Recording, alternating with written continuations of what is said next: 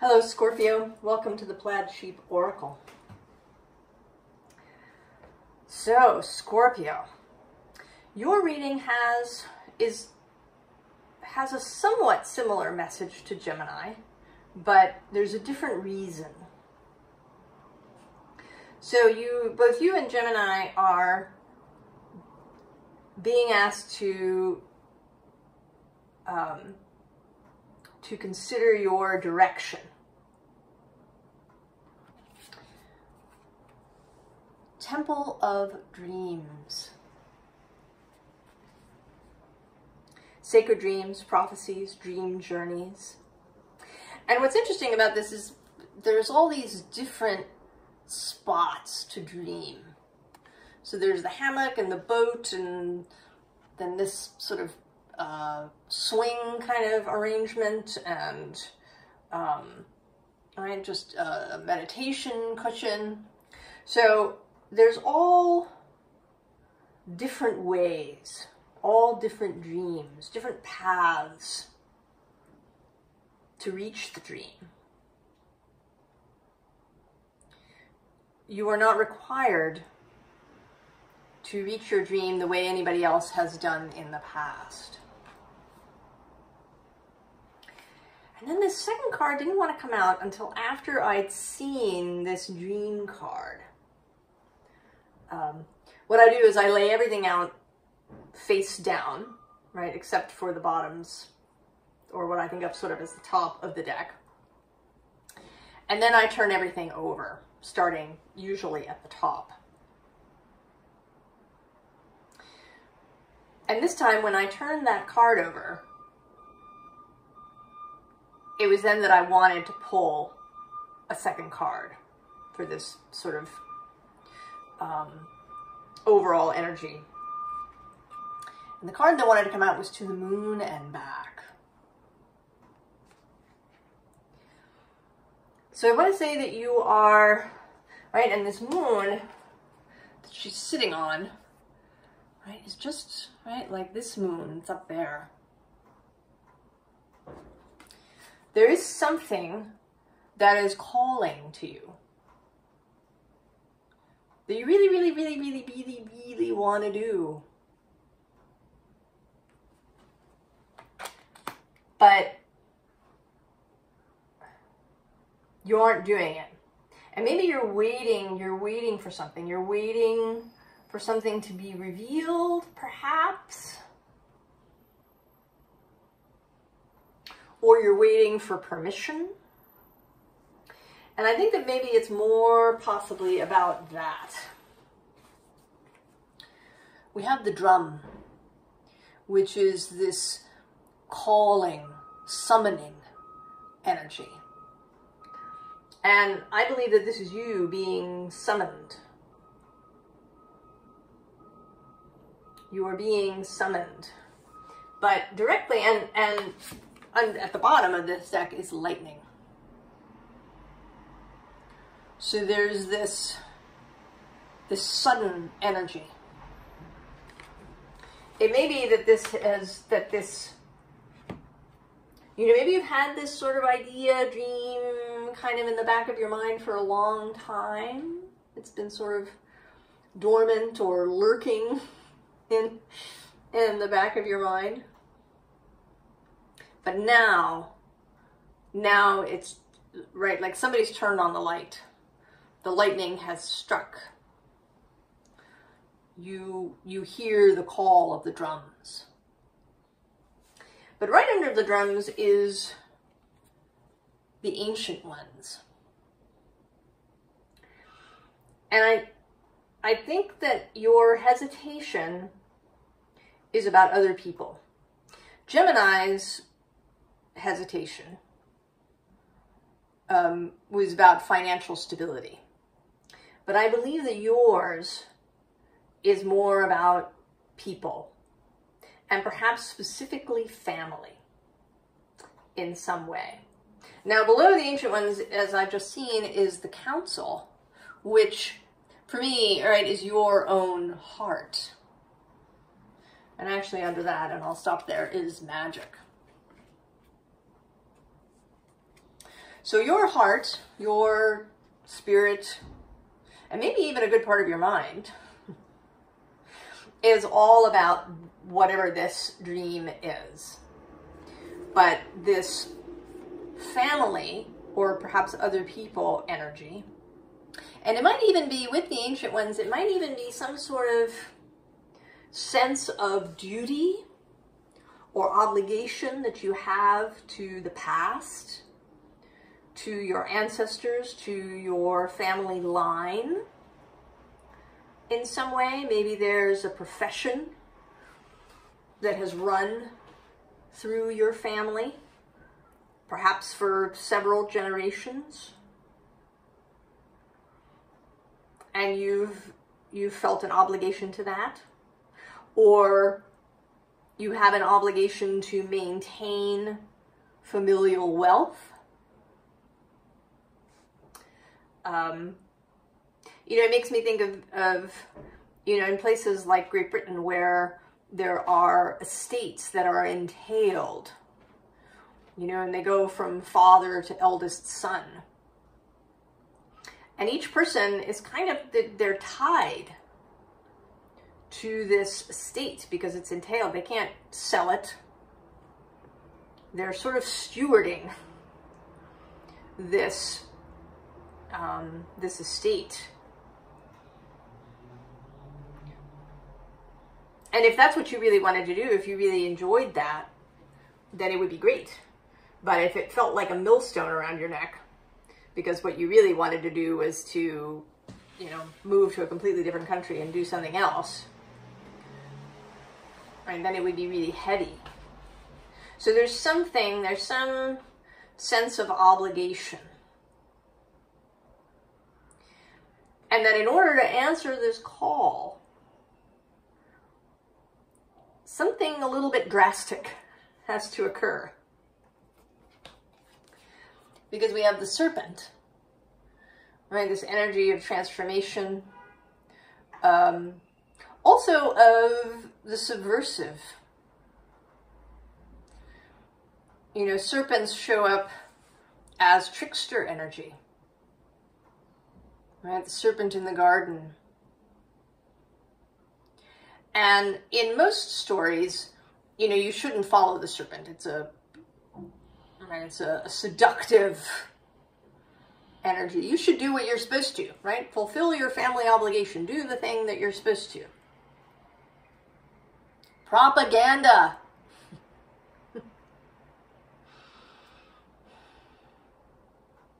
There are ways that myths and stories are revelatory. They reveal things about the society and the culture that dreamed them into being. And they can have really profound and beautiful messages. But they can also be propaganda. They can be all of these things at once.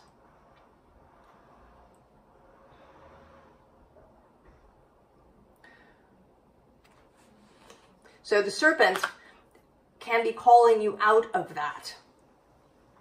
And so it appears dangerous, right? To slip out of your skin and be exposed can feel really risky, dangerous. Right? Because you're vulnerable, that new skin.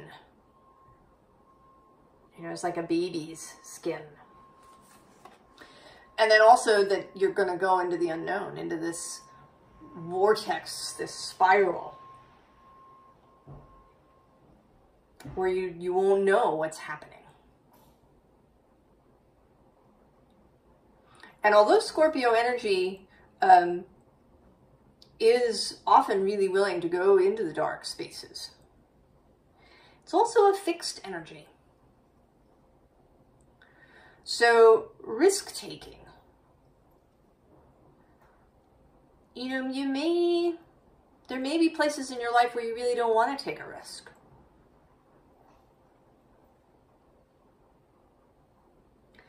And it can be perhaps around relationship. That this is, maybe you're willing to take the financial risk. Maybe that's not even a problem for you.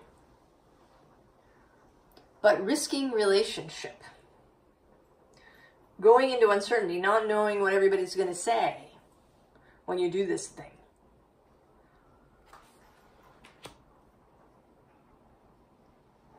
And this could be anything. It could be, you know, some job you're going to take. It could be, you know, in the current climate, it could be who you vote for. You know, how you proceed with your health. You know, there's a whole variety of ways that you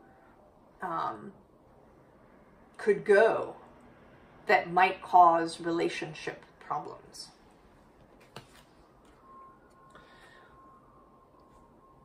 But the call is not going away.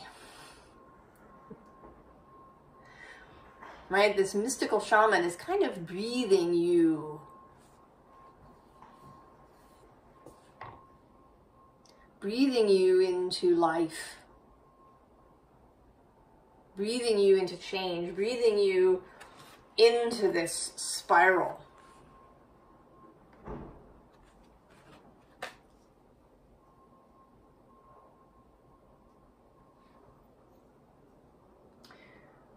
So this card also came out in the Gemini deck, but in a different way. So we have Sweating Like a Sinner in Church. And in Gemini's reading, it was about, right, like really knowing that what you're doing isn't what you want to be doing. But here, this feels like you're injured, you know. Those moments when maybe you're really agitated emotionally and it seems like everybody can see it. You know, you've had this, what could be illicit or subversive idea, and you're walking around with it in your head, and it's like everybody can see it. And you're imagining perhaps all of the reactions, right? There's the too big for your britches. Who do you think you are? Energy, which if you have read or listened to any of Brene Brown, that is it's often the shame trigger. All right. All right, the stuck-up little madam. Too big for your britches. We also have, aren't you precious? And barking up the wrong tree.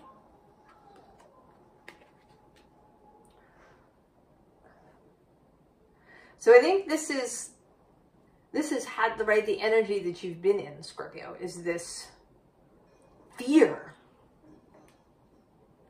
Right? This fear of what this new idea, this new direction that you want to take is going to cause.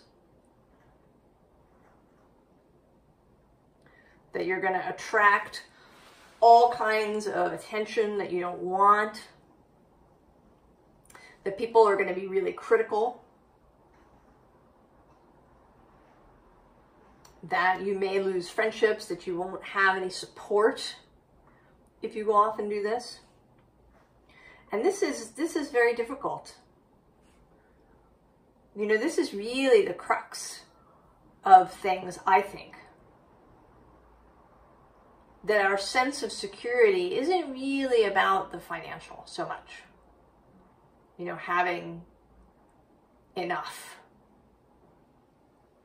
That the fear of being shunned, of being pushed out, is not about, you know, starving to death or whatever. That it's about, right, being alone. I think being alone, like really alone, is our deepest fear as human beings. That, and not just alone, but shunned. You know, so not like the hermit who goes off and chooses to be alone. but being forced into being alone, abandoned, shunned, ostracized. I think this is a very deep fear. And you should not in any way be critical of yourself because you have this fear. Completely normal. And the current climate, now in 2023, there's an amping up of that feeling. I mean, not only what's actually happening, but it's kind of what everybody's talking about, right? How we are polarized and how we're getting more and more polarized, right? This is the messaging. So there's both the reality and then on top of it, this messaging. And then post all of the lockdowns when we were, many of us, separated from our loved ones.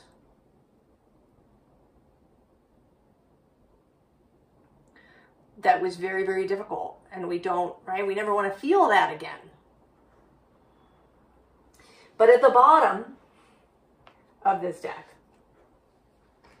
is whatever floats your boat.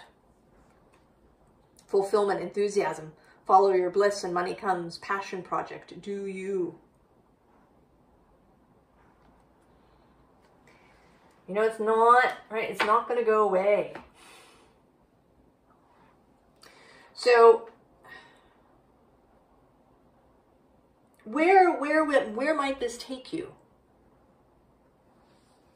Right? So this is this pull. This is your fears about it. And now we come to the possibilities of this. We have the Nine of Cups. So, wish fulfillment. And, you know, we have 3 nines here, actually. There's the 9 underneath is this 9 of Swords that's right where you've been living. And actually at the bottom of the deck is the 3 of Cups, which is, in this, especially in this deck, you know, we've got Arthur and Lancelot and Guinevere. And Lancelot and Guinevere betray Arthur with each other.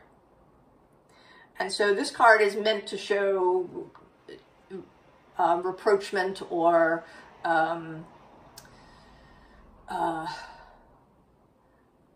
you know, restoration of a friendship, but it doesn't really work out that way actually in the story.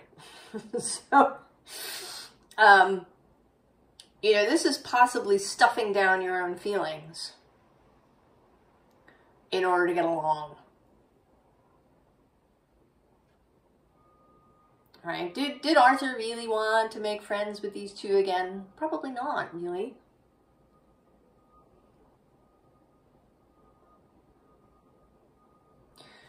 So, right, with this 9 of Swords and this 3 of Cups. But then we have this 9 of Cups. What is possible? And then the 9 of Sacred Circles.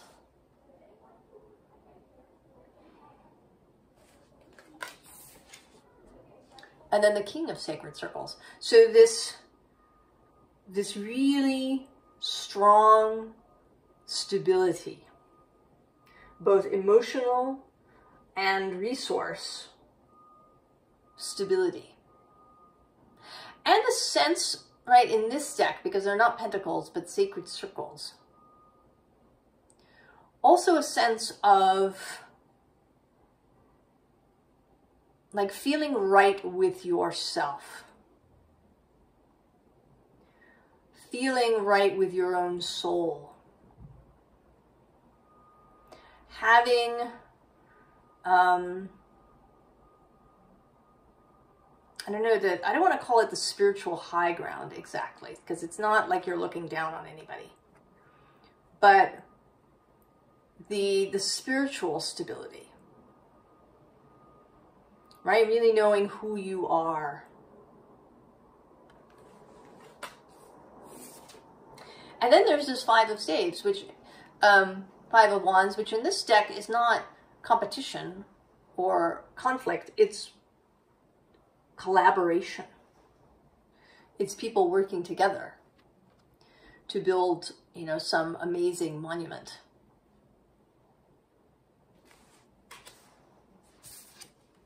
And then the Seven of Circles, bounty. And not even waiting for bounty, but this bounty is already here. It's been collected. And it is to be shared.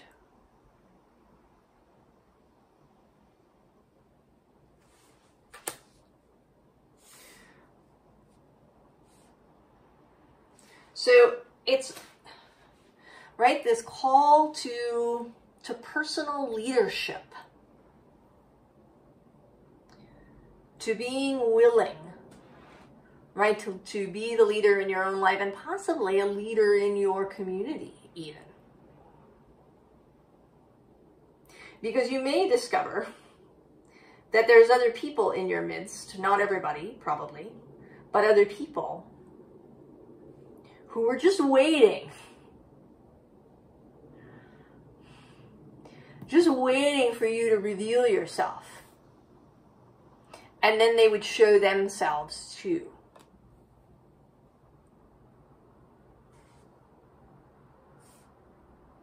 You know, that people will appear, maybe on totally unexpected people. Maybe people who, like you, have really been towing the line. But secretly, they really want to express something else. And this makes me think of Rupert Sheldrake telling this story about giving a lecture about, you know, dogs who know their owners are coming home. And when he gives it to scientists, they always poo-poo it, right? There's no evidence for psychic phenomena and so on. But then later, when they're all, you know, having their break, and having coffee and a bun, they'll come up to him individually, privately, and tell him about how their dog always knows when they're coming home. So there's this secret that wants to come out, but it needs to be given permission. Somebody has to go first. And you are being invited to be that leader. And not, I stress, actually not, that is not really the purpose. That's going to be sort of a happy side effect. The purpose is really for you. So we have here this dog who's been staring into the abyss with this Five of Cups. Right? And, you know, this is Five of Cups energy, the possibility of your cups spilling, of losing, of disappointment, of heartbreak. And that you can, right, you can get this kind of blank, dark stare that happens when you suppress yourself in order to avoid this. Under it, we have the Ace of Air, the Ace soars, the new idea, the soaring into the new place. And below that, the Seer of Air, more rising. We take off and then we totally rise, and then we have the Ace of Wands. And at the bottom of the deck, we have the Lovers. So this row is really about a little, this is sort of some initial advice.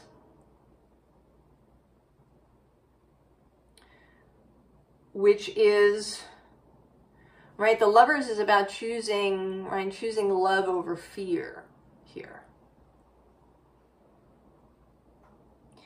And also choosing to love others. You know, to know that there may be people around you who will be afraid.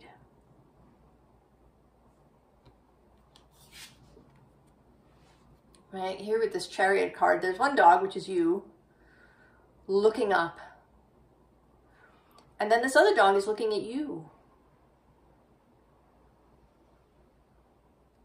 right? To know that others feel many of the same fears that you do.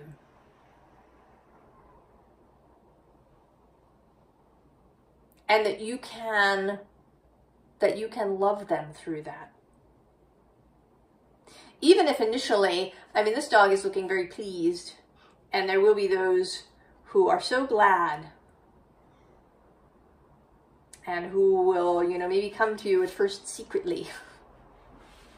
Say, I've been wanting to say that or do that or be that.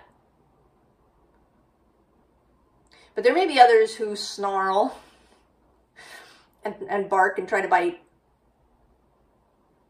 But to feel love for them. To not see that as a threat to you. Because you are this king of sacred circles who is Taurus energy. Across the way from you. Strength, stability. Standing on your own ground.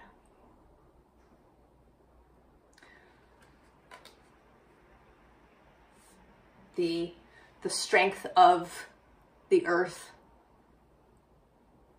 of the cosmos beneath you. And then this 10, this wheel of fortune energy. It actually is a different title, I think, in this deck. And now I feel like I should go look at what it is. So just the wheel. Purpose.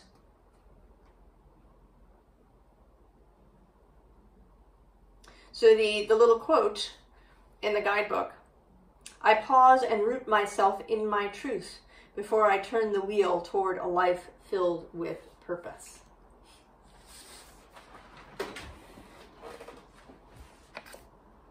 And then the 3 of fire, the 3 of wands, which is, right, collaborative energy. To feel confident that you will not be alone. That even if maybe no one in your immediate circle joins you, that there will be others. That you are not trapped. Right? These are not the only people that you will ever know. Not the only people that can ever be a support to you. There are others. And taking these steps forward, you'll be able to see them. And they you. And then the High Priestess. And here also the peacock. Right? Who's totally not afraid to show off. To reveal his full magnificence to anybody who happens to be there. To know, you know, to be gentle with yourself. This is a gentle energy. You're not meant to force yourself into anything, but to gently and repeatedly, right? That is an element of Pentacles, consistency. To remind yourself whenever necessary that you are not alone. And that because, well, for 2 reasons. One, of course, there's always your own soul and your fellowship and the source of all things. But that there are going to be people. And it may, you know, there may be a moment, there may be a period when it feels really alone, when you're on your own with other humans. But you can't find that real belonging that we all want if you're suppressing whatever this is. So, advice. specifically, we're going to start at the bottom of the deck is the 9 of Pentacles and actually the 10. So, you know, this isn't so much financial for you. I really feel like finances are not at the root of this. At least not in reality. It may be that you have some feeling that you're reliant on these other people, especially if they're your family, you know, in a financial way, but I think that it is more about feeling stable through relationship. That having this this family relationship is really the thing. And it makes me think of various TV shows and movies and things where somebody leaves a really tight-knit group. A group like the Travelers in the British Isles, or a tight-knit religious group, or like the Amish. Because in so many ways that is so supportive. But your personal goals and desires and wishes might lead you out of that. And it does take courage, which I think you have.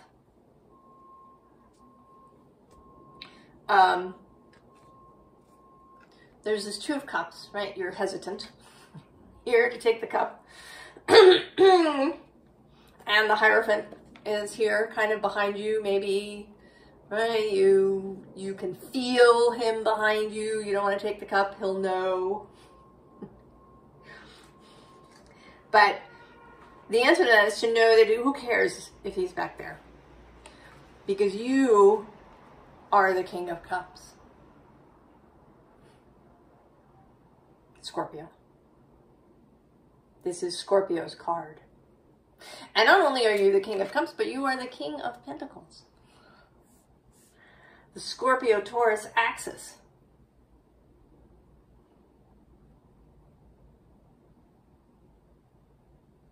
You are all of this when you are able to recognize it.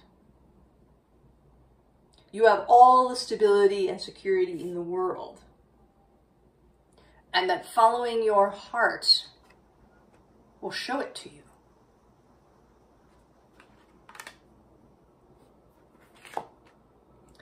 And so you listen to the call. Hear the drums that summon you. Hear the music that's calling you with this Page of Swords, Lady of Swords. Now, an interesting thing at the moment, astrologically, Mars, who is one of your co-guides, and Pluto is the other. So there are 3 things. 1, the full moon in Aries is this coming Friday, the 29th. And Mars is in Libra. So he's opposite where the full moon will be. And he's traditionally thought of as in his detriment, but I don't think that he is. Because in Libra, he is led by Venus, who's over in Leo. And she is led by the Sun, who is in, by the Sun, who, in Leo, right, who's in Libra. So there's a mutual receptivity between Venus and the Sun. So there's all this lovely, expansive Venus energy. And I think that Mars is just soaking it up.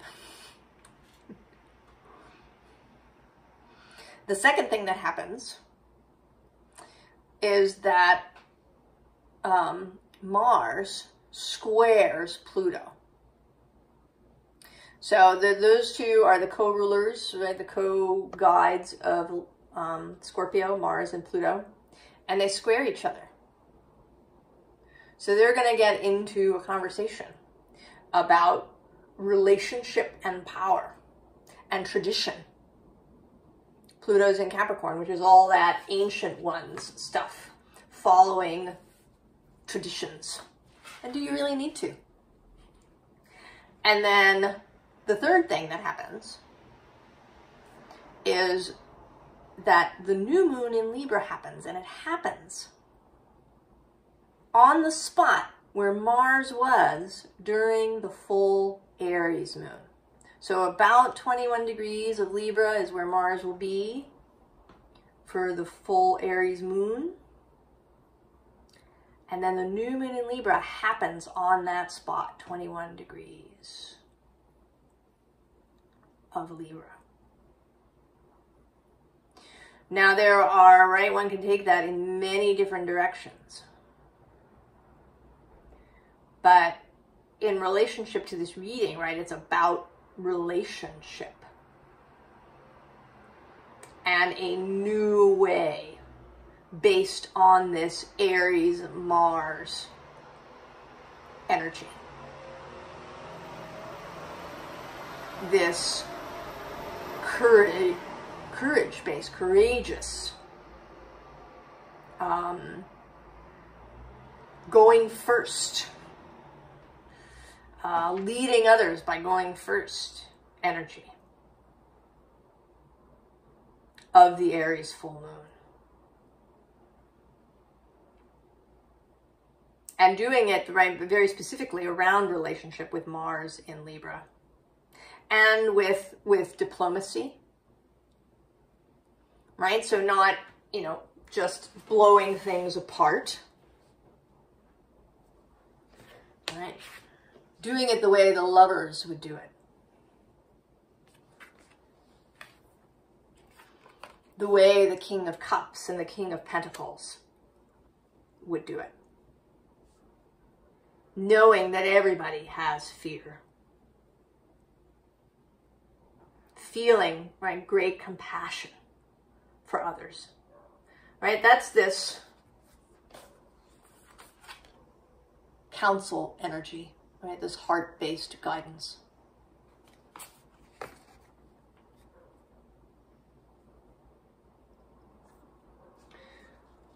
So Scorpio, I wish you courage. I wish you peace. I wish you clarity.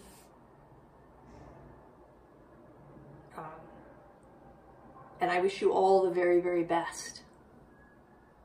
And I will see you next time. So long, Scorpio.